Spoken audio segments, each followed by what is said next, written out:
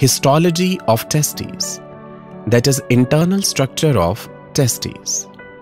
Each testis is covered by 3 layers or the tunics, that is tunica vaginalis, tunica albuginea and tunica vasculosa. Tunica vaginalis is the outer covering of the testes. Tunica albuginea is a fibrous connective tissue which is situated under the tunica vaginalis. Tunica vasculosa consists of network of capillaries which are supported by delicate connective tissue. Tunica albuginea enters into the testes and forms compartments called testicular lobules. Each testis has nearly 200 to 250 lobules. Inside the testicular lobules, seminiferous tubules are present. Each lobule has nearly 2 to 3 seminiferous tubules. These are structural and functional units of testes. Length of one seminiferous tubule is 70 centimeters.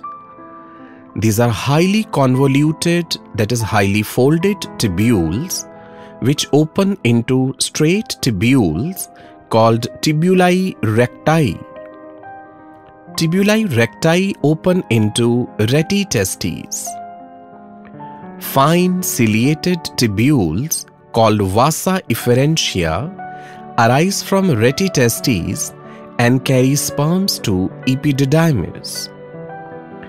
Epididymis is nearly 8 to 12 meters long, highly convoluted tubule attached to testes. Epididymis, along with the testes, is termed testicle. If we cut a transverse section of testes, we find seminiferous tubules along with Leydig cells. Leydig cells or the interstitial cells are the endocrine cells, hormone secreting cells. These are located outside the seminiferous tubules.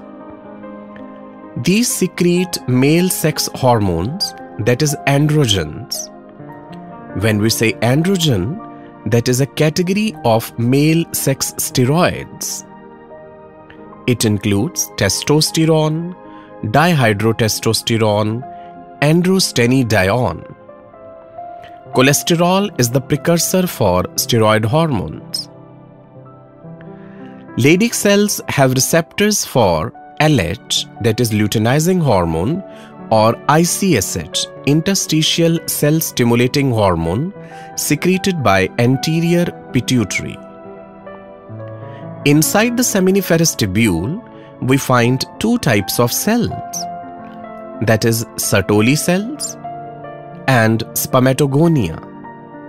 Sertoli cells or the sustentacular cells are the supporting cells.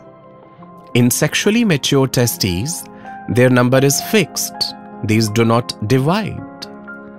Sertoli cells, also called nurse cells.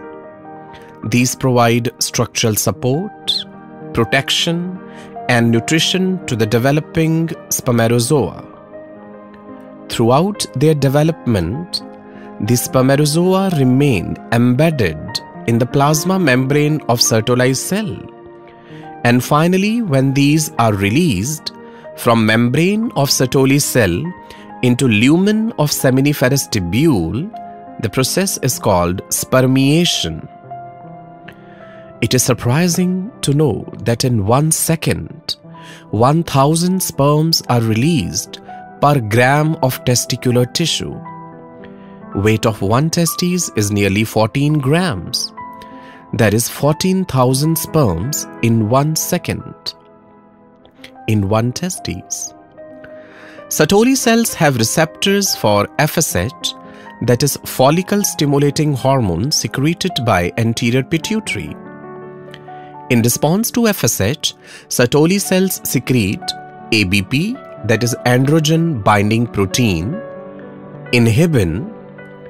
Inhibin is a proteinaceous hormone which has negative feedback effect with FSH. Androgen binding protein binds with androgens and maintains a high concentration inside the seminiferous tubule. This high concentration of androgens is required for healthy sperm production. Plasma membrane of the adjacent Sertoli cell is highly folded and comes very close to form blood-testis barrier. Blood never comes in direct contact with the developing spermatozoa. Our body has two types of cells, somatic cells and germinal cells. Blood is acquainted only with the somatic cells. If blood comes in contact with germ cells, it can destroy all the germ cells because these are foreign bodies to blood. So Sertoli cells ensure that whatever substance has to be transported from blood to developing germ cell, it should be transported through the Sertoli cells. So Sertoli cells provide oxygen, nutrition, hormones to the developing sperms, and they also return the metabolic wastes of the developing sperm back to the blood. So that was about histology of the testes, that is internal structure of the testes. Next, we'll discuss about the process of sperm formation, that is spermatogenesis.